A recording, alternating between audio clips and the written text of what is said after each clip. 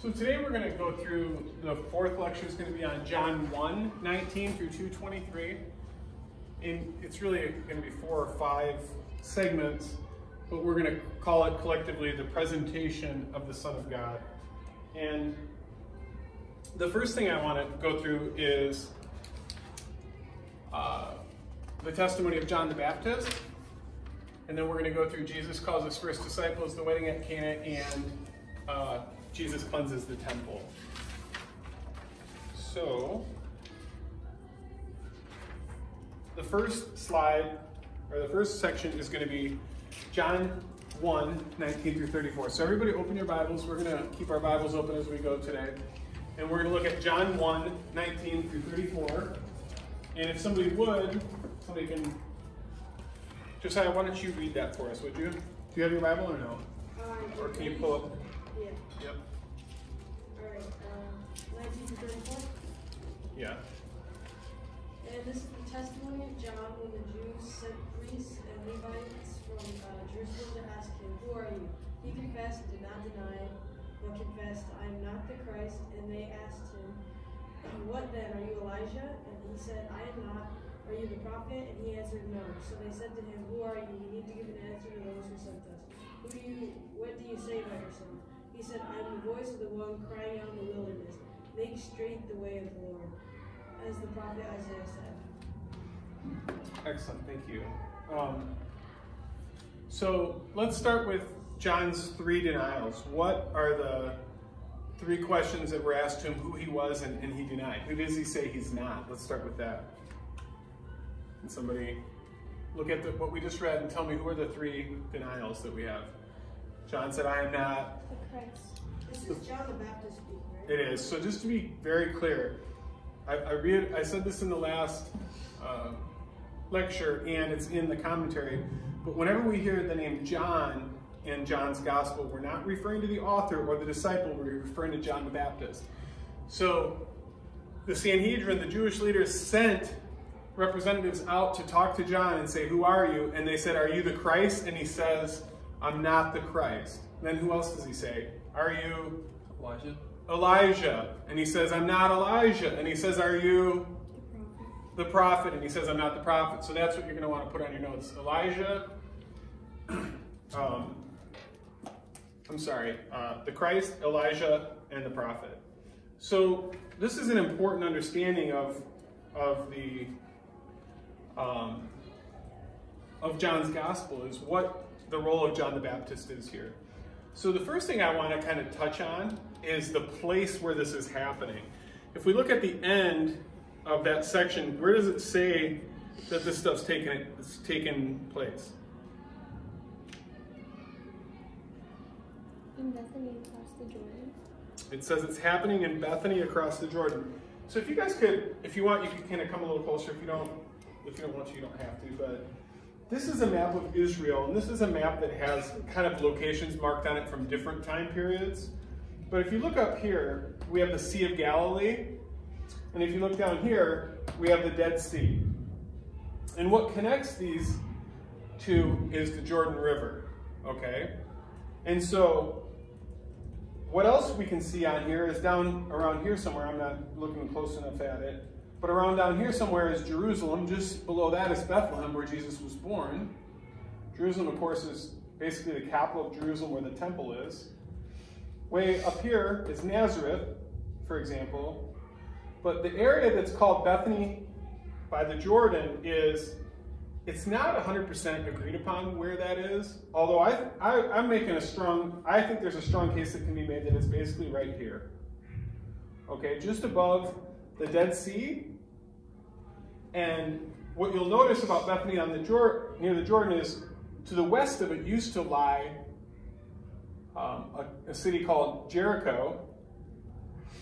And so there's some things that happened at least very near this region, if not in the exact same place as where John was baptizing.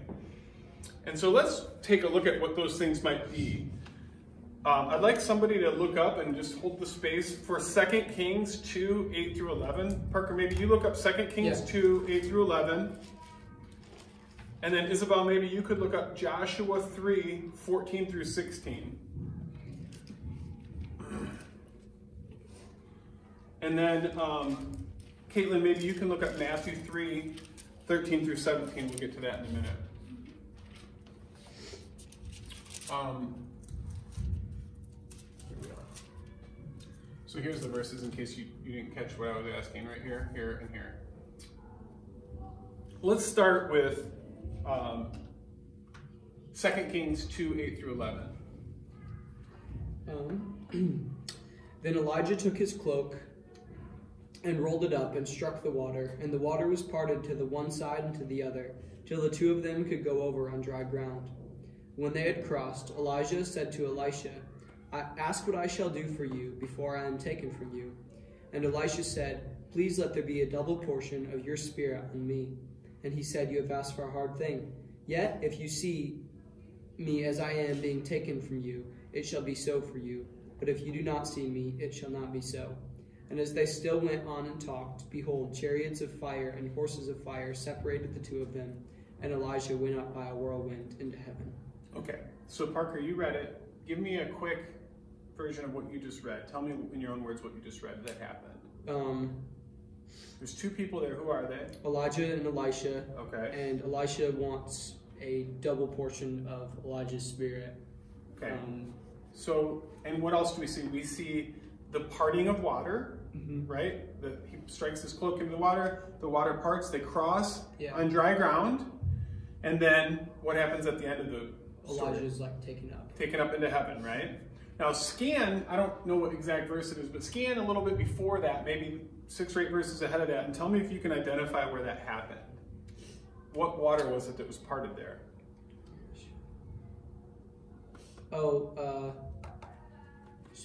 Is it Jericho? Is that what you think it is? So they're near Jericho, but it specifically references the Jordan River there. Oh, okay. So maybe not, maybe it's prior to those verses. But anyway, so this is right across from Jericho, where Jericho was, and Elijah parts the river. Elijah and Elisha go across the river, and Elijah's taken up to heaven, right? I mean, that's a crazy story. So what I'm trying to argue with you is that, or trying to make the point of, is that this happened at or very near exactly where John is baptizing. And so does anybody remember like what was characteristic of Elijah in the Old Testament, some of his description? He wore rough clothing, he was a recluse, he lived in the wilderness, he ate bugs, all the same kind of description that we see of John the Baptist. So John the Baptist is baptizing people in the Jordan River, probably right where Elijah was taken into heaven. So when they say, "Are you Elijah?"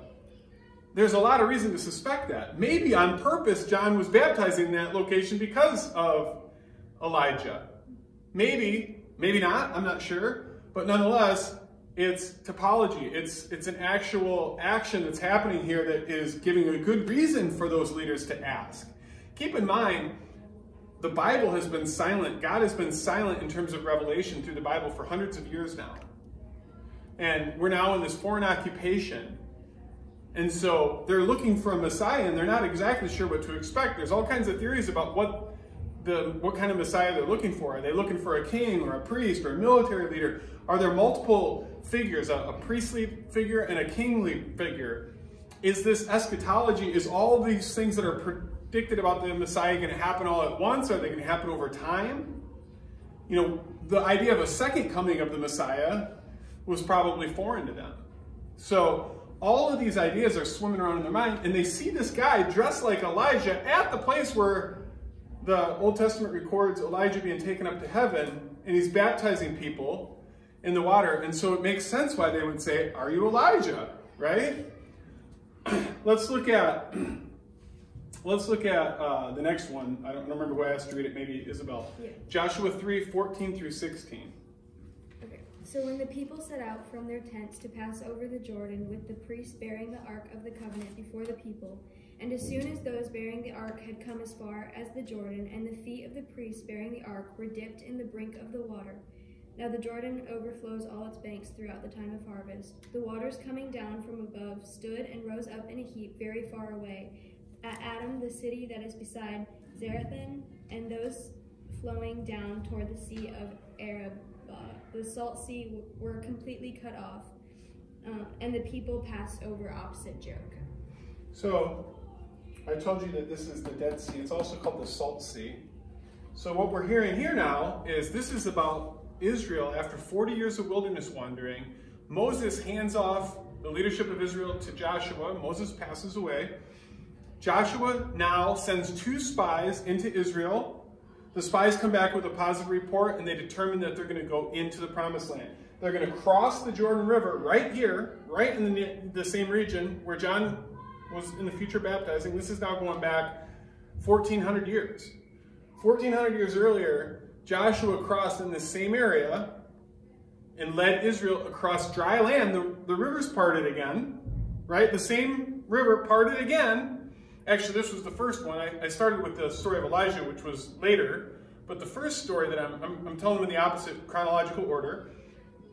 When Joshua and Israel passed in, they were now leaving from the desert, passing into the promised land that God had promised them. And the Jordan River parts, they come to Jericho, is the first city they come to, and God tumbles the city down while they march around it for 7 days. Right? So when you see Joshua's ushering Israel into the promised land. He's seeing the promises that God had made to Israel fulfilled by delivering the Israelites into the promised land. Going ahead, we see Elijah in the same place, taken into heaven. His anointing will be passed down to Elisha. And now when we read Matthew 3:13 through 17, we're going to see there's some hints of this in the gospel accounts that we're reading here of John. But when she reads it, we're going to see a more thorough description of Jesus' baptism. So Jesus' baptism isn't quite really recorded in here. It's referred to in here. But let's read Matthew 3:13 through 17. Then Jesus came from Galilee to the Jordan to John to be baptized by him. John would have prevented him, saying, I need to be baptized by you, and do you come to me? But Jesus answered him, Let it be so now, for thus it's fitting for us to fulfill all righteousness. Then he consented. And when Jesus was baptized, immediately he went up from the water, and behold, the heavens were opened to him, and he saw the Spirit of God descending like a dove and coming to rest on him. And behold, a voice from heaven said, This is my beloved Son, with whom I am well pleased. So just as Joshua was ushering in the people of God into Israel, fulfilling the promises that God had made to Abraham and to Isaac and to Jacob and to Moses, now Jesus is ushering in the people of God into the kingdom of heaven. And he's being baptized right here at the same place in the Jordan River. And now, we're twice before the Jordan River is parted. Now, heaven has parted, and the Holy Spirit descends from heaven and rests on Jesus. So, can you guys see how it's easy for us to look back and think, what were these people thinking? But now, there's a lot of reason for what they were thinking, and it helps us to understand what's happening here when we are looking at the New Testament through the lens of the Old Testament. And it also helps us to reinterpret what was happening in the Old Testament by seeing it through the lens of what's happening here in the fulfillment of the New Testament. Does that make sense? So I think this is an awesome example of typology. I think it's an awesome example of just the beauty of like God working through literally thousands of years and weaving together this story of his redemption and his fulfillment of his promises.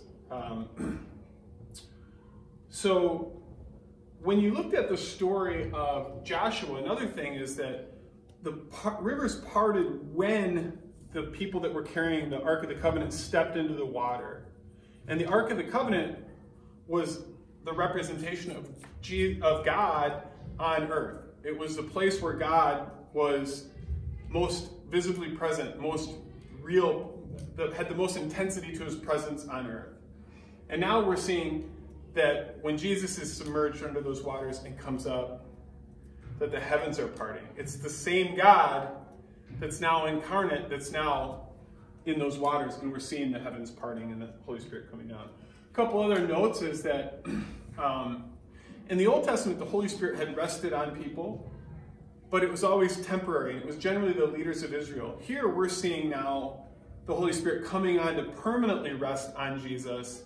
And we're going to see John later say that in Jesus, he's going to baptize with the Holy Spirit, and that ultimately, that the Holy Spirit can ultimately permanently reside within us. So that's a lot to say about just this section. I have a few more comments that I think will be potentially helpful. So we kind of are talking about what John's not, right? He's not the Christ, he's not Elijah, and he's not the prophet. Now Elijah in this place represents what we kind of described here, but it's confusing because there's other places where Jesus says that John is Elijah. And I think what that means is that John is literally thinking of himself as the literal second coming of Elijah. People think, well, he never died. Maybe God's brought him back to the earth.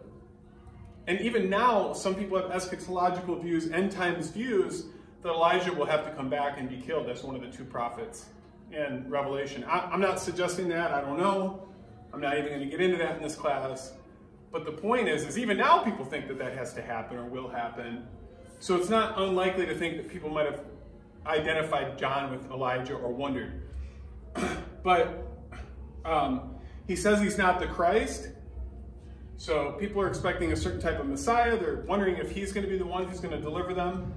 And then he also says he's not the prophet. And I think what they had in mind with this, and you can look at your text a little bit more for more commentary, is the idea of a prophet like Moses to deliver them from captivity. And so he's saying, I'm not here to deliver you from captivity. I'm not literally Elijah. I think when Christ says that John is Elijah or like Elijah, he's referring to typology, and he's referring to the fulfillment of Elijah's prophecies. And then not meaning the ultimate fulfillment in Christ, but as a forerunner. And then in terms of the prophet, he's not the Messiah. So Christ and the Messiah and the prophet in that sense have some dual meaning there. In the sense, Christ is certainly the Messiah, and the idea of a prophet coming to, help them or whatever, I think we find that prophet is Christ, ultimately. So there might be some confusion there, but that's the idea of what we're getting to here. So that's who he's not, but let's see who he is. So he says, I am the voice of the one crying out in the wilderness, make straight the way of the Lord, as the prophet Isaiah said. So for us to understand what that means, we have to understand what's the prophet Isaiah saying, right? So does anybody have any knowledge of the book of Isaiah or any substance to it, or any idea of what he means by saying, I am the voice of the one crying out in the wilderness, make straight the way of the Lord, as the prophet Isaiah said. Does anybody have any thoughts on that? It's okay if you don't, but if you do. So let's look it up. So the first thing is, Isaiah 1, so if we look at the structure of Isaiah, this is a really simplified outline of Isaiah. It's very, very simplified, okay? It's more of a survey than it is anything else. The first 39 chapters of Isaiah are generally covering the Assyrian threat.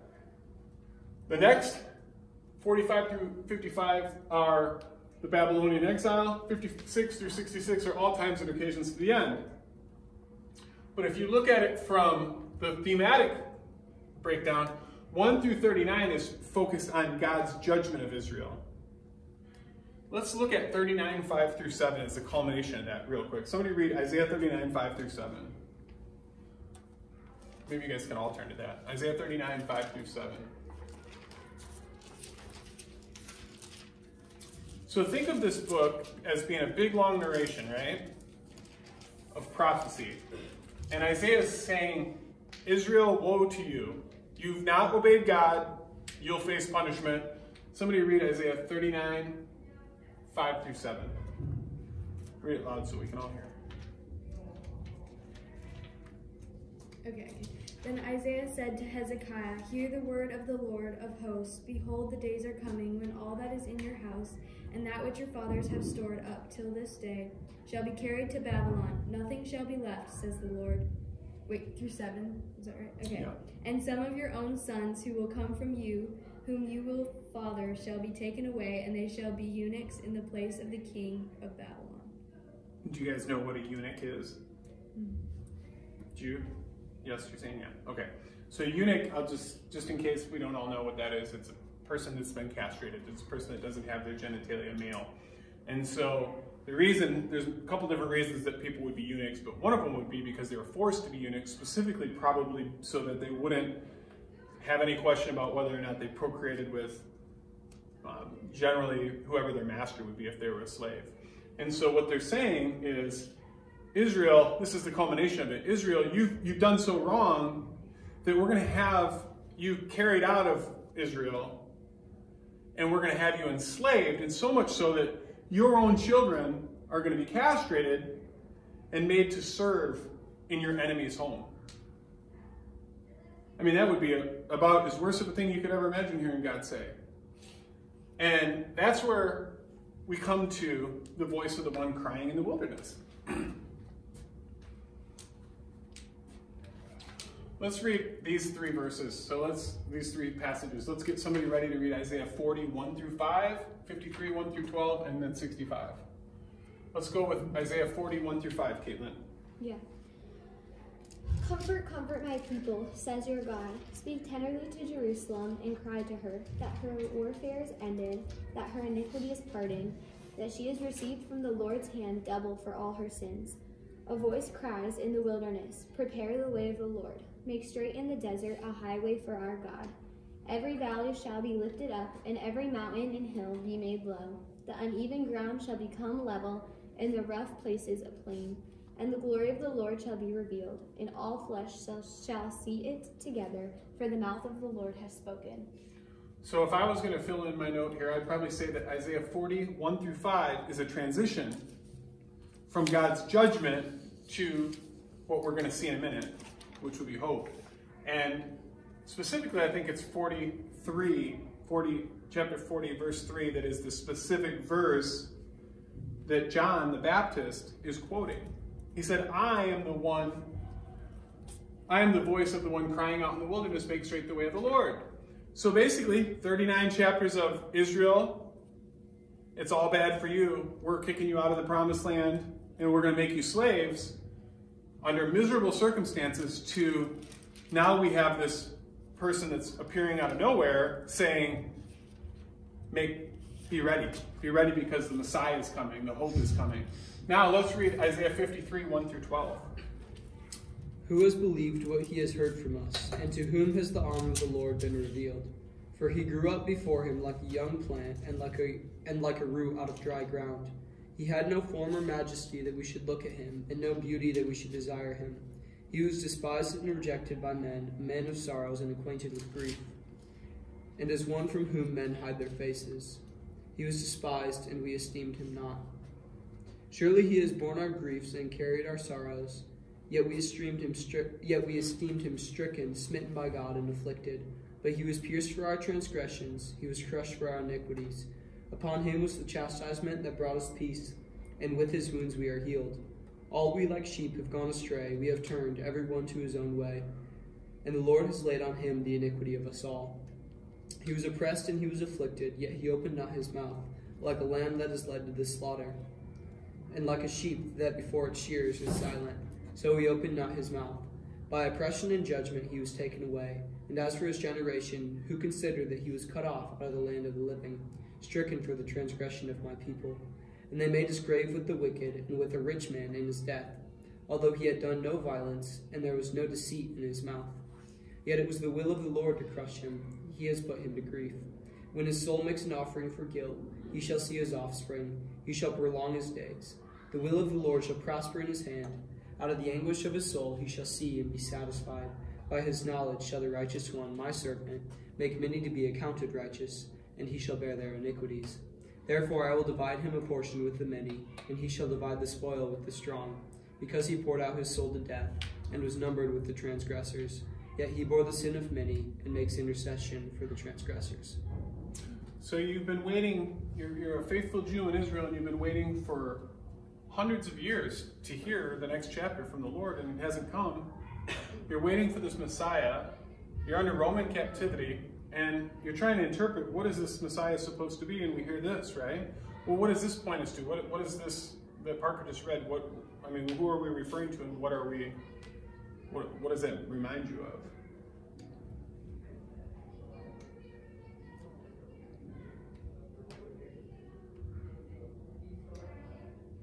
Someone who's going to be like a savior from sins, like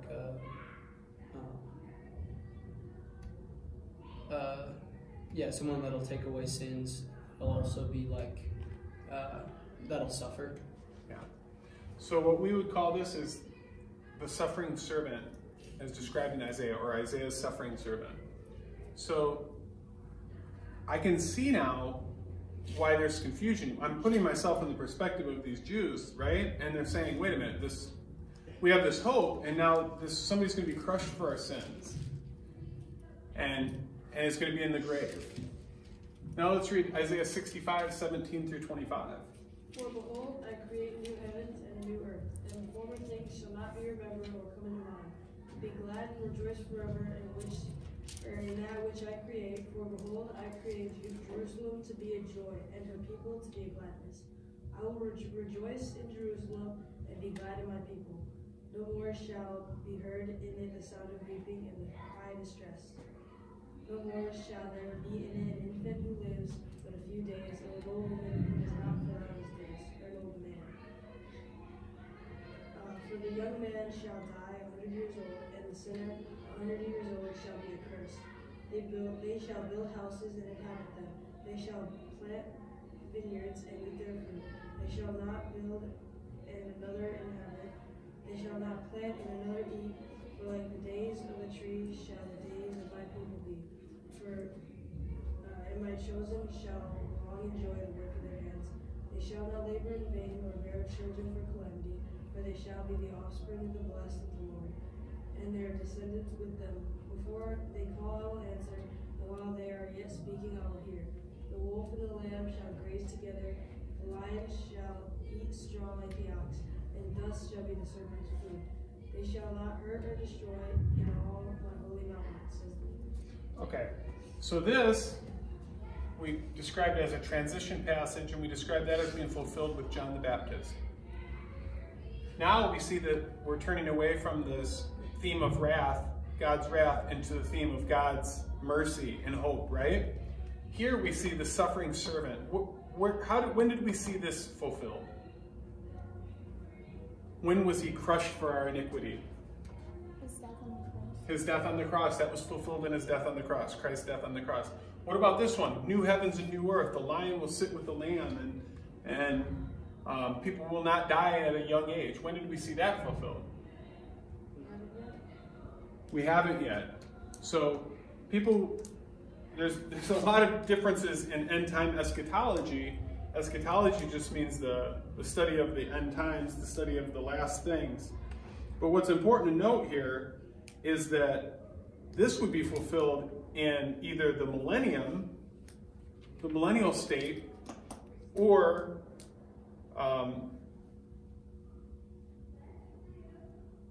the eternal state, meaning in heaven, in eternity. Not only in heaven, because new heaven and new earth. So depending on different views of what happens at the end of the world, this would either be a state of a millennium that's yet to happen, or it would be fulfilled at the end of the earth, at the end of time. Okay? So again, though, keep in mind, this is all in Isaiah. So I don't think that necessarily it was obvious to the Jewish believers at that time that these were two separate comings. Do you see what I'm saying? The idea of a second coming, I'm not even sure was an idea at that time. And so there's a lot of confusion about what to expect with the coming of the Messiah. At least that's what I'm trying to get to. Do you see, does this presentation at all help us to contextualize what's happening here in John? Does it help you to kind of see this in a different light? Or, I mean, if maybe some of you guys understood this already, and if so, that's great. That's amazing. But for me, it kind of blows my mind to read it in this context. And it makes me want to study Isaiah. You know, it makes me want to spend more time understanding the rest of the Bible. And I hope that's what this ultimately does for you eventually too. And it takes time. It takes time to figure this stuff out and put it together.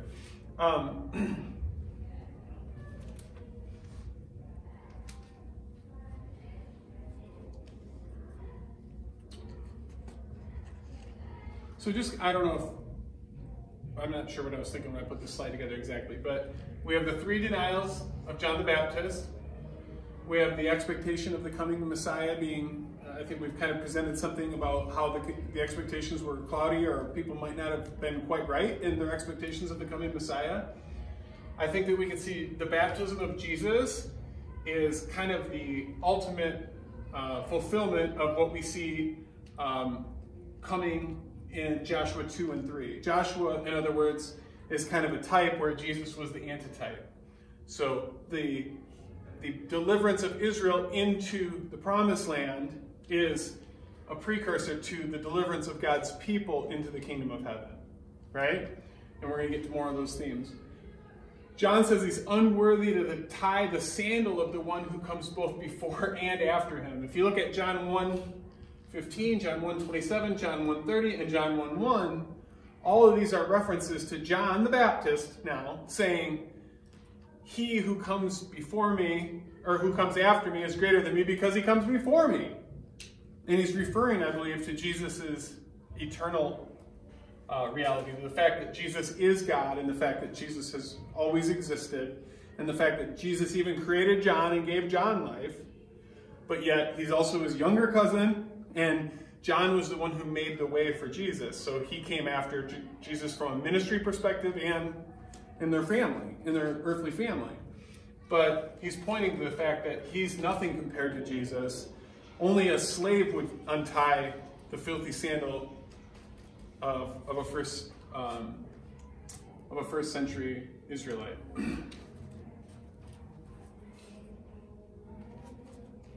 So the next section I'm not going to have a lot of time on, and I'm just there's nothing about the next section that's less important than the last section, first of all. So I would encourage you guys to pour out every truth out of every single verse you can, squeeze out every bit of truth out of them. But I just, for sake of time, have to make choices on how I'm going to go through this course. But here in 1:35 through 51, we see Jesus calling Andrew and this unnamed disciple. So what it says is that Jesus comes across John the Baptist, and then John the Baptist has with him 2 of his own disciples, one of which is named Andrew, who they describe as Simon Peter's brother. The other disciple's not named, and I would suggest, and most of what I've read suggests, that that is John. John, the writer of the gospel, and John, one of the 12 disciples, one and the same person. So it's confusing because now we have John the Baptist standing there with 2 of his disciples. One is Andrew, and the other is John the disciple. And when Jesus comes by, those disciples end up following Jesus. Then we see Jesus calls his disciples. So there's language in there of him calling him. Come and see is one of the terms that we see used. We see that both when when Jesus calls John and Andrew, they say, "Where are you staying?" And he says, "Come and see." And then we see it with when Philip encourages Nathanael. He says, "We found the Messiah," and he says, "What good could come out of Nazareth?" And he says, "Come and see." Okay, so that term "come and see" is an invitation to follow Jesus.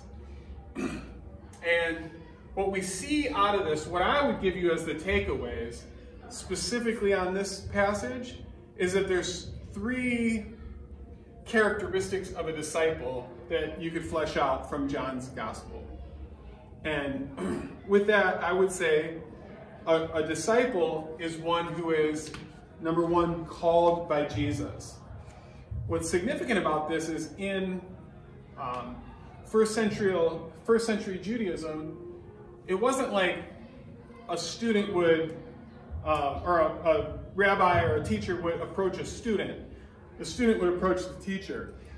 So he's going against the convention, and he's calling his students to him, his followers to him, Jesus is. And I think that's true of our own calling. In one way, we might think, well, we responded to God, or we sought God. But in reality, we're only seeking God because God's calling us. God's using the Holy Spirit to call us to himself. So to be a disciple means to come, or to be called by Jesus. And I would put this in your notes because these kind of things will be on the quiz. Another thing that it means is to be a disciple is to be a follower of Jesus or a student of Jesus. Again, you can use the support for that as the come and see that goes along with that, just the same as be called. A disciple is called by Jesus. A disciple is a follower or a student of Jesus. And then I think the other thing that we can take from this passage is that to be a follower of Jesus is to be a witness on mission. Because what we saw in this passage, what did Andrew do after he was called? Somebody, you can look in the passage. Do you guys know? Who remembers what happened? It says Andrew, Jesus called Andrew. He said, come and see. And then what did Andrew do? He got his brother Peter. He went and told Peter. He said, we found the Messiah. Then what happens with Philip when he's called?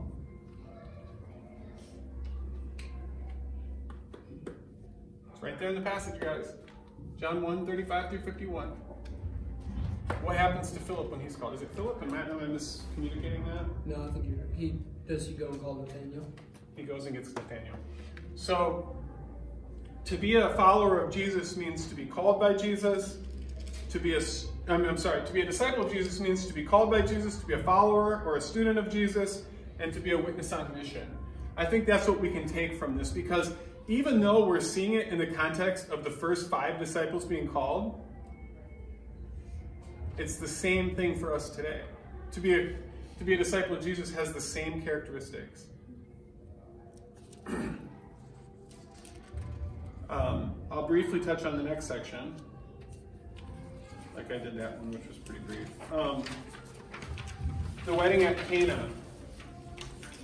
So this is a really cool story.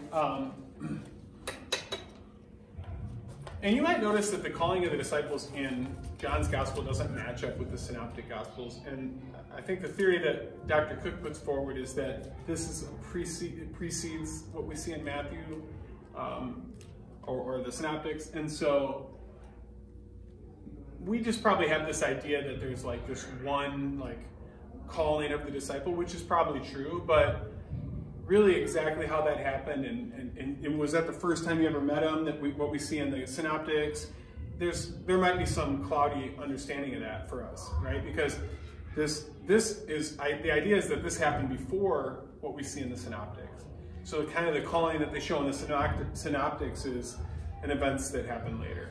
So I'm not exactly sure how to reconcile those, and I'm not going to suppose more than what I just said, but it might be a question to think about or to look into.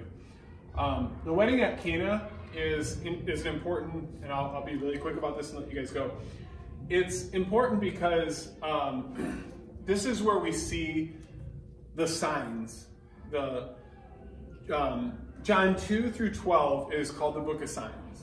And there's 7 miracles or signs that happen that are pointing to the reality and validating Jesus as the Messiah. And the first one is at Cana, he goes to a wedding and he turns water into wine. We've heard this story before. A couple things that are important to understand about this is that there's a big cultural significance related to both hospitality and honor and shame. And the idea of these weddings, they would be multiple days, sometimes week-long events. There would be a lot of expectation. They'd be very expensive to put on. And if there was something like running out of wine or food, it would be a huge embarrassment to the family.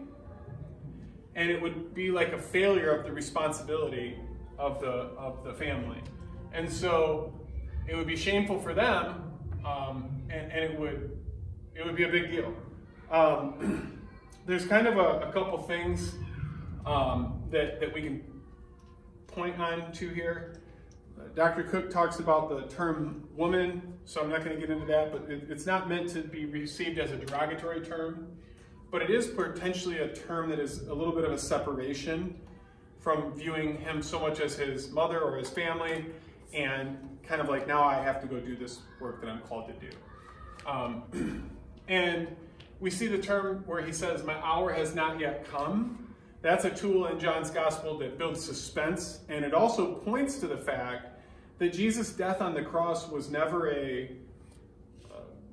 accident or a sad circumstance, but it was more than anything like that. It was something that God had ordained, and it was Jesus' destiny that God had planned from the beginning. He's not foiled. Judas didn't surprise him, and those type of things. So we see that there's intensity already starting to build towards some future event that's going to happen, which is certainly going to be his death and resurrection. And we see the wedding feast as a metaphor for the Messianic age in the kingdom of God. There's a bunch of verses that are listed in Cook's commentary, but all throughout the Bible, the Messianic age, the age when the Messiah would come, and even like Revelation and the future kingdom, all use the wedding metaphor. So, the church is Christ's bride, there's going to be a celebration, there's going to be an abundance of wine. All of those terms are common. And what we're finding here is the themes of newness and abundance, as pointed out by Dr. Cook as well. The fact is that I've heard it said that like when the 6 stone jars were filled, when the last drop hit them, that was the significance of the completion of the old covenant. It completely filled. Jesus didn't ever say, hey, I'm here to wipe that away and not do it. He came to fulfill it. So he fulfilled all the requirements of the old covenant. And now, as the dipping of the ladle in there and pouring out the wine, now a much newer, more rich covenant has begun. And we know that doesn't really come into ultimate fulfillment until the resurrection, but it's symbolic of that. And now Jesus' public ministry has begun. This miracle is the beginning of Jesus' public ministry. And it's ultimately the beginning of a 3-year course to the cross. And so that's what we're kind of seeing here in the wedding at Cana and the miracle that's done.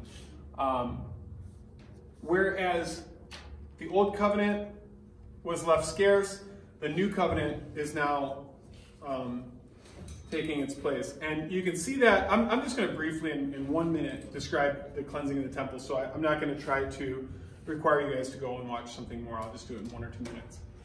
When we look and see how that relates to the cleansing of the temple, there's 3 pilgrim festivals where everybody had to come to Jerusalem to celebrate. The first one is Passover, which is celebrating God's passing over the Israelite homes and freeing Israel from captivity in Egypt. The next one is Pentecost, which is the celebration of a wheat harvest. And the last one is the Feast of the Booths, which is, that's also called Tabernacles or Tents, which is another harvest festival, but it has a remembrance of the wilderness wandering when the Israelites had to camp in tents, right? And so Israel would put up tents around Jerusalem and camp in these tents. Josiah, you can go. I think you had to go, right? Go ahead and jump. So the point here is that what we're seeing is not so much to go through these festivals, but what happens in the cleansing of the temple is that basically Christ is saying, look, this temple is supposed to be a place of worship and the place that 2 things happen primarily. One is that sacrifices are made for the forgiveness of sins, and the other is that God's glory dwells here, and that's where he's rightly worshipped. And what he's saying is, look, you've desecrated the temple through the history of what your nation has done. God's glory doesn't even dwell here in the same way that it did. There's scarcity in the worship of the Old Testament at this point. And Christ is coming to bring an abundance, and what he's offering is so much greater than what is currently exists in the Old Testament, or the Old Covenant. And so when we see the cleansing of the temple, it's kind of an indictment against Pharisaic Judaism, but also it's the beginning of the fulfillment of a promise of something that's much greater, much more abundant, and that being what we see in the person of Christ. So much so, and the final comment I'll make on it is that when they see him cleansing the temple, the Jewish leaders say, hey, like, what's up? What are you doing here? You have no right to do this. And they see it as a messianic action. And so they say, show us a sign to prove that you really are worthy of cleansing this temple. And he says that, he doesn't say, I'll tear down the temple. He says, you tear down the temple and I'll rebuild it in 3 days. And so obviously there we're seeing him giving a hint towards what's going to happen on the cross and his resurrection. And what he's saying is that he's the greater temple that's standing right in front of him. So that's irony that we see in John there. Does that make sense? So that's the kind of the tie-in between these events. And then in conclusion, next week we're going to study John 3. And the journal assignment is going to be about what you're going to read in John 3, which is Jesus telling Nicodemus he must be born again. So if you guys have any questions, let me know. I'll put this up online, and then we'll go from there. Anything before I let you guys go? All right, thanks, guys. Any questions? No? Would you mind helping me on this scoring sheet? Maybe I can tell you what I did because I haven't been keeping up with it. So maybe I can tell you what I did, and then you can tell me how many points. I was quick wondering too, why was like running out of